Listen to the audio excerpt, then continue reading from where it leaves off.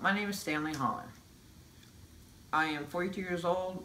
I'm born and raised right outside of Rushville, Indiana. When I was 20 years old, when I was in college, I had my leg amputated, and due to my size at the time, being 400 plus pounds, I could not fit into an MRI machine, and x-rays didn't show no broken bones because all I did was rip the ligaments in my knee apart. The doctors didn't catch the artery tear behind the knee, and the leg died and had to be amputated. In '96, after my amputation and a few months of healing, the doctors made me an artificial leg. That leg had to be big and bulky, so it fit my weight and size at the time. Now, you can tell it's way too big. I need a new one. All my life, I've been overweight. In February of 2015, I was 678 pounds. I was hospitalized because I couldn't even get off the floor. The doctors at that time said that if I didn't lose the weight fast, I was going to be not making it past my 40th birthday. So I started losing weight. A year later, I had bariatric surgery.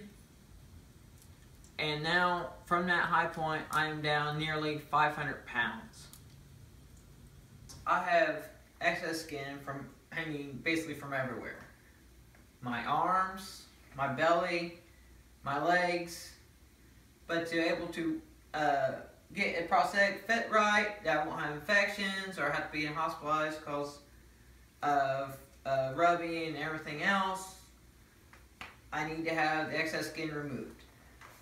The insurance company says it's cosmetic, but it's not. It's not cosmetic. It needs to be done to have everything fit properly so I can start to walk again. And my heaviest in 2015, I was over 670 pounds. These are the pants I wore, 8X. I changed my lifestyle. I don't need these anymore. What I need is a new leg. I'd like to say thank you to my friends and family for the support and encouragement they gave me so far in this journey. The next step is to get up and walk. To do that, I set up a website, helpstanleywalk.com.